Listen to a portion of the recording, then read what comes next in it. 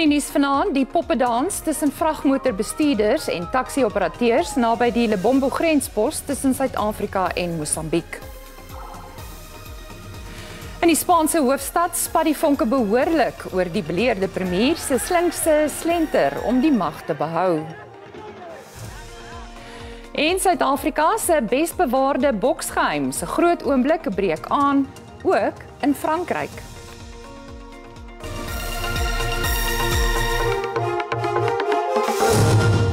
Dis nuustyd, goeienaand. Daar was 'n effense afname in die aantal moorde en seksuele oortredings wat tussen Julie en September vanjaar by die polisie aangemeld is.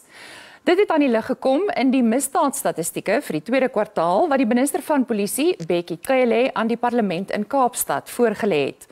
Altesaam 6.945 mense is in die tydperk vermoor, effens laer as die 7.004 van die ooreenstemmende tydperk verlede jaar. Die meeste moorde kom in KwaZulu-Natal, Gauteng, die Wes-Kaap en die Oos-Kaap voor. 10.516 verkrachtings is ook aangemeld, met 13.090 mense wat binne 90 dae seksueel aangerand is. It is clear, attacks and violence meted on women and children, the elderly and the most vulnerable in this country remains shameful. The scourge of violence against women and children in South Africa must be confronted equally by law enforcement, the whole of government and the whole of society. That must be done head-on. The Police Ministry and Management has noted with extreme concern the recent brutal stabbing of the Western Cape University student in broad daylight. SABC continues to upscale its responses to this form of crime through increased operations to trace the GBVF perpetrators, arrest serial offenders as well as serial rapists. Geweld en chaos het uitgebreek tussen vragmotorbestuurders en taxi-operateurs op die N4 naby die Lebombo grenspos tussen Suid-Afrika en Mosambiek. In Komatipoort het vragmotors die N4 versper. Die trokryers beweer die plaaslike taxi-vereniging stuister hulle. 2 taksies is aan die brand gesteek. Die vragmotorbestuurders eis dat wetstoepassers ingryp. Sedert vanoggend het nog geen vragmotors die grenspos oorgesteek nie. Hulle beweer die taxi-verenigings terroriseer hulle. Vragmotorbestuurders sê ook om die papierwerk aan die Suid-Afrikaanse kant van die grens na Mosambiek gedoen te kry, is 'n frustrerende proses. Hulle reken, genoeg is genoeg. If they find you parking on the left side of the road, far left side of the road, they flatten your tires. They said, you know, you are causing chaos on the road. If you try to sleep along the line, they come and wake you up. You find that I'm tired. If they find you trying to drive to the truck stop, they block you. Die traastelsel by die grenspos en die boelery van die taxi-verenigings het hulle genoop om eie reg te gebruik. The situation here in the border, we stay on the long queue for no reason. We don't know, we don't notify us what's happening on the border or what. We stay on the line there, there's a criminals on the bush here. And then we've got the problem with taxi patrollers. Even when you're tired, even you want to sleep, they don't want to allow you to go to sleep. They say you must stay on the queue. How can you stay on the queue when you're tired? When you make an accident, it's so fun. Die departement van gemeenskapsveiligheid sê 'n vergadering sal binnekort tussen die strydende partye belê word. MEC Vusijango is expected to come here to receive a proper briefing with a view of ensuring that the road gets fully opened and there are no longer blockages. Vragmotorbestuurders het gedreig om die pad weer te versper as die kwessie nie binne 14 dae opgelos word nie. Borgtog is toegestaan aan 2 van die beskuldigdes in die Februarie 2020 inbraak op president Cyril Ramaphosa se wildsplaas Palapala in Limpopo. Die broer en suster Ndili Nasho en Floriano Joseph het saam met 'n derde beskuldigde, Emanuela David, in die Bella Bella Landroshof verskyn. Die saak hou verband met die diefstal van 580.000 Amerikaanse dollar uit die rusbank op Ramaphosa se plaas. David sal tydens sy volgende verskyning op 6 Desember om borgtog aansoek doen. Die 3 staan tereg op aanklagte van sameswering om huisbraak te pleeg, huisbraak met die doel om te steel, diefstal en geldwasery. Die broer en suster, wie se borgtog aansoek verlede week begin het aan die hof gesê dat hulle Suid-Afrikaanse burgers is met geen bande in die buiteland nie. Die dienste van 'n Wambo-tolk is tydens die hofverrigtinge ingespan.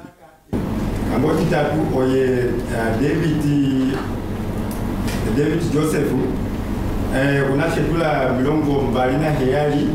Wambo word grootliks in Namibië en Angola gepraat. Borgtog van R5.000 is aan Floriana toegestaan en R10.000 aan Ndilinashu.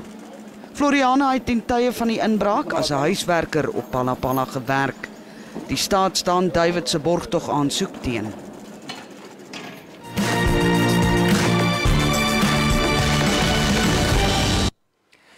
Die borgtog aansoek van 'n vrou wat in Centurion Gauteng in hegtenis geneem is, omdat sy vermoedelik van haar familielede vir versekeringsgeld vermoor het, word volgende Vrydag in die Molopo Landdroshof in Noordwes aangehoor. Agnes Sechwancho staan tereg op aanklag van moord, 2 aanklagte van bedrog en regsverydeling. In 2021 is die gewese polisielid Rosemary Ndlovu tot lewenslange tronkstraf gevonnis omdat sy haar familielede vir versekeringsuitbetalings vermoor het. Die Menseregtekommissie en ander aktiviste het 'n tydelike skuiling vir die slagoffers van die Marshalltown brand in Denver, Johannesburg besoek. Die slagoffers is in 'n nywerheidsgebied hervestig met geen toegang tot water en elektrisiteit of behoorlike ablusiegeriewe nie. In Augustus vanjaar het 'n brand 'n 5-verdieping gebou in die Johannesburgse middestad erg beskadig. 77 mense is dood en honderde haweloos gelaat. Die Johannesburgse metro het die oorlewendes vanaf skuilings na die oop stuk grond verskuif. Meer as 100 sinkplaatkamers is opgerig. Elke struktuur het 1 venster en 'n slot aan die buitekant, maar geen meubels nie. In Madrid, Spanje, het betogers met die polisie gebots nadat die land se sosialistiese party 'n ooreenkoms met die Katalaanse separatistiese Junts-party bereik het om 'n regering te vorm. Die Junts se steun en die van ander partye het nog 'n amptetermyn vir die beleerde Spaanse premier Pedro Sánchez verseël. Die ooreenkoms sluit in 'n amnestiewet waaroor Spanjaarde warm onder die kraag is. 'n Ooggetuie wys beeldmateriaal van hoe 'n man oor 'n luidspreker mense in mediese drag opdragte gee om 'n hospitaal in Jenin in die Wes-oewer te verlaat. Die stem sê in Arabies: "Kom hier." Verskeie militêre voertuie is sigbaar buite die hospitaal. Reuters het die ligging van die hospitaal amptelik bevestig, maar nie wanneer die video-opname gedoen is nie. Intussen is 3 Palestynë dood in 'n Israeliese hommeltuigaanval in Jenin.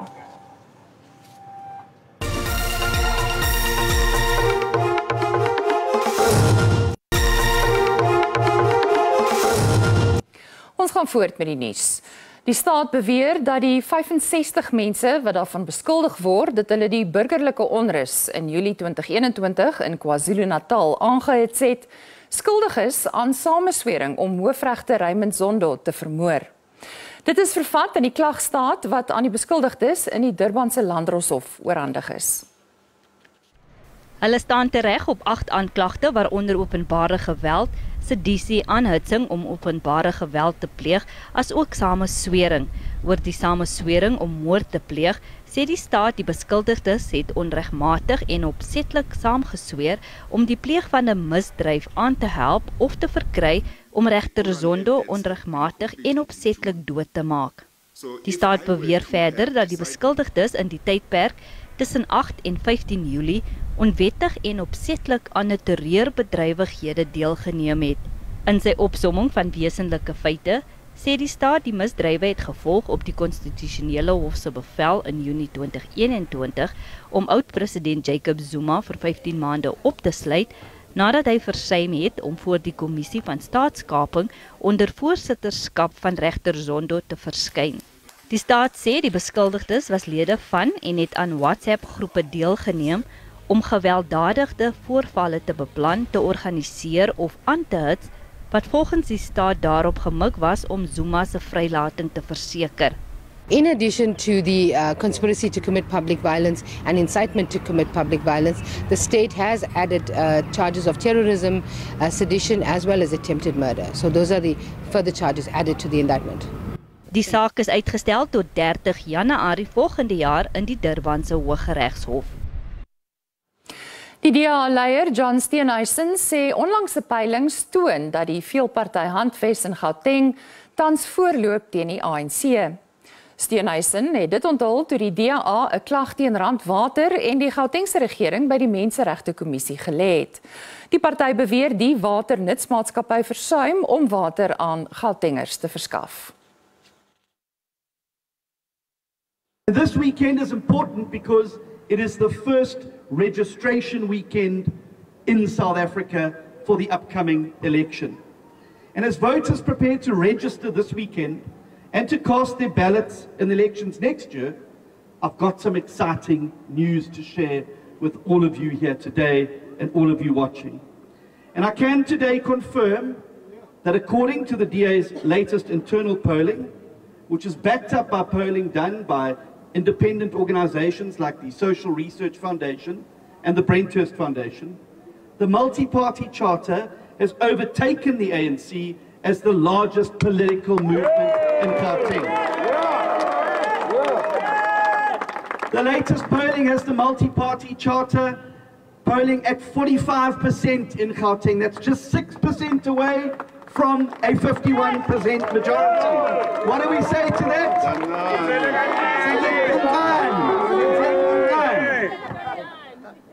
The ANC support in this province has plummeted to just 37%. They are in the departure lounge, and on election day next year, Solly and the team in Gauteng are going to give them the heave-ho out of government, and we're going to have a new government in place. Randwater se bestuurshoof Sipho Mosai het beweringe weerlê dat die nutsmaatskappy watervoorsieningsprobleme ervaar weens verouderde infrastruktuur. Mosai het heftig ontken dat hy nie genoeg water aan sy kliënte kan verskaf nie. Die grootmaat waterverskaffer sê hy ervaar geen uitdagings op die oomblik nie. Mosai sê hy kan nie verstaan waarom sommige gebiede nie water het nie, omdat hulle meer as genoeg water in die stelsel ingepomp het. The municipalities request an increase of about 1.2 relative to the previous years. You'll see relative to 2022, 2023, we supplied an additional 6.1 more water into the system against required 1.2. So we are and will continue to provide our municipalities with water.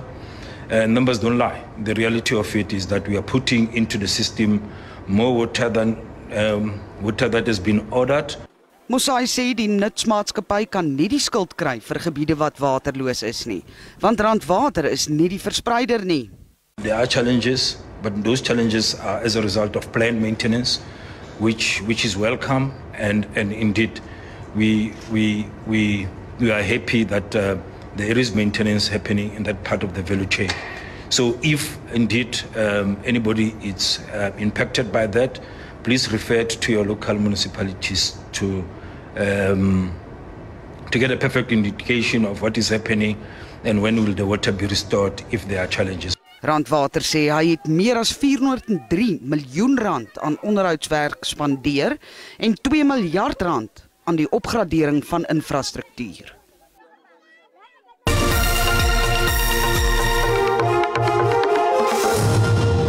George in die tuinroete streek van die Wes-Kaap het sy eerste wêreld entrepreneurskapsweek aangebied, 'n veldtog om entrepreneurs wêreldwyd te vier en te bemagtig. Die weeklange geleentheid vind elke November in meer as 200 lande plaas. Die geleentheid probeer reeds die afgelope 16 jaar om klein sakeondernemings aan te moedig en by te staan. Met meer as 10 miljoen deelnemers word dit beskou as die grootste byeenkoms van entrepreneurs. Nou dat George vir die eerste keer gasheer speel, het talle KMMO's van die tuinroete ingeskryf. Hierdie week kry entrepreneurs en klein besighede die geleentheid dan om bietjie meer te leer oor waaroor besigheid gaan. Dit gaan oor besigheidsplanne, dit gaan oor kontantvloei Jy weet, hoe moet hulle finansies beheer? Wat moet hulle doen in terme van bemarking en hoe kan hulle nou toegang kry tot die markte waarin hulle is vir die produkte of die dienste wat hulle lewer? Die visie van die globale organiseerders is om die entrepreneuriese ekosisteem oop te maak vir almal, insluitend kleiner stede in ontluikende ekonomieë en onderverteenwoordigde gemeenskappe. Tans ervaar die tuinroete streek geweldige groei. Ons sien geweldige geleenthede in terme van die ekonomiese groeistrategie, sodat jong mense kan deelneem in die digitale ekonomie van ons dorp, sowel as ons streek, sowel as ons provinsie. KMMO's het opgewondenheid en entoesiasme getoon en selfs voorstelle bygevoeg waarby hulle in die toekoms kan baat vind. Daar's te veel wette, bylaws wat ons mense verhoed om by sekere plekke te staan. Ons moet keer meer markte. Organiseerders sê geleenthede soos hierdie is belangrik, veral omdat lande saamtrek om ekonomieë te herlaai vir 'n beter, meer volhoubare na-pandemiese wêreld. Tanya Krause, SABC Nuus, George in die Weskaap. En nou vir 'n vinnige kykie na vandag se markaanwysers.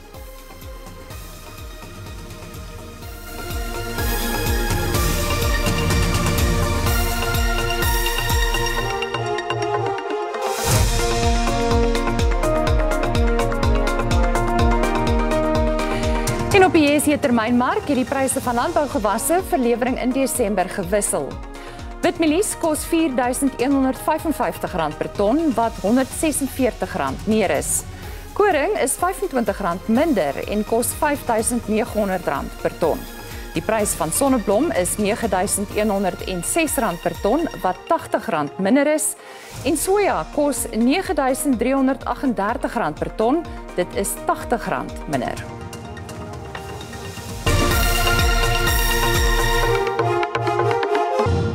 Die Bafana het 'n goeie kans om môre die boonste plek in groep C van die Wêreldbeker kwalifikasieringsrondes te beklee, sou hy met Benin in die Moses Mabhida Stadion in Durban afreken. Elders het 2 kwalifikasieringswedstryde gisteraand gelyk opgeëindig. Nigerië en Lesotho het 'n doel elk aangeteken, terwyl die kragmeting tussen Zimbabwe en Rwanda geen doele opgelewer het nie. Bafana is propvol selfvertroue nadat hulle vir die Afrikaans beker toernooi in die Ivoorkus gekwalifiseer het. Die volgende sending is om die 2026 Wêreldbeker toernooi te bereik. Maar dan moet die span op 'n positiewe noot afskop in sy eerste 2 wedstryde. It wasn't an easy finding the combination. It wasn't as easy trying to implement what the coach wants from us. But I think now we have to use that experience going to the tournament, and I think it will work for us. Kulu, wat ook die Bafana onderkaptein is, en die middelveldspeler Spepelo Sitole sien daarna uit om voor hulle tuiskare uit te draf. It is going to be my first game in KZN as a professional player because I left SA when I was 18. So I never played maybe in Mabhida, Zolitini as a professional. And it is going to be my first time that maybe my mom is going to be there to see me playing as well. So I think it's a good thing. Albei spelers het ondersteuners aangemoedig om die stadion te vul. I think they must just come in numbers to support us because we need them. We need them to support us, to give us the boost, to win the games. Slegs die 9 groepwenners van die Afrika-sone kwalifiseer vir die 2026 skouspel in Kanada, die VSA en Mexico. Bafana vertrek Sondag na Rwanda vir hulle kragmeting Dinsdag in Butari. Kort na die Springbokke se rekord 4de Wêreldbeker oorwinning in Frankryk, wil nog 'n Suid-Afrikaanse sportster glorie op Franse bodem proe. Suid-Afrika se belovendste bokser van die jaar, Don Juan van Heerden, tree Vrydag in Toulouse teen die Fransman Ismail Sek aan om die kontinentale middelgewigtitel van die IBO. Van Heerden, wat as the Iron Dragon bekend staan, gaan binnekort uitvind of al die jare se bloed, sweet en trane in die gimnasium die moeite werd was. Die 22-jarige spog met 'n rekord van 9 oorwinnings en 1 nederlaag. So as ek na 'n ander land toe gaan, there's altyd home ground decision. So as ek nie impressively wen nie, dan my opponent gaan dit obviously wen want hy is daar in sy land. Sy support is daar, so dit is risky, maar mentally is ek prepared vir dit en ek is excited, ek kan nie wag nie. Ek gaan daar om uit te slaan. Dit pla my nie dat hulle baie is en dat hulle support daar is nie. Ek is daar om te wen. Mentally is ek al klaar daar. So ek sien uit vir dit en jy weet, ons gaan daartoe om die bel te vat. Nie net te fight nie. Ons gaan daartoe om die bel te vat, te wen en huis toe te bring, Suid-Afrika toe. Van Heerden se broer Chris was 'n IBO-kampioen en sy oorlede pa het dieselfde drome vir jong Don Jan gekoester. Van Heerden se afrigter, Arafat Kok, wil hê Suid-Afrika moet besef hoe talentvol sy bokser is. Op die oomblik dink ek nie die mense weet wie Don Juan regtig is in Suid-Afrika nie. Hy is hier om 'n merk te maak en sy naam te bou. So ek dink hulle is in vir 'n groot fight, of sal ek sê hy is in vir 'n groot fight, maar die wen is altyd die doel en dis waarna toe ons werk. So ek dink hy het alles wat dit vat om op hy stage te fight. So ons praat fight night weer. Van Heerden is Suid-Afrikaanse boks se besbewaarde geheim. Maar na volgende Vrydag in Toulouse is ons land dalk nog 'n internasionale kampioen ryker. 'n Lekker naweek vir ieder en elk. Totsiens.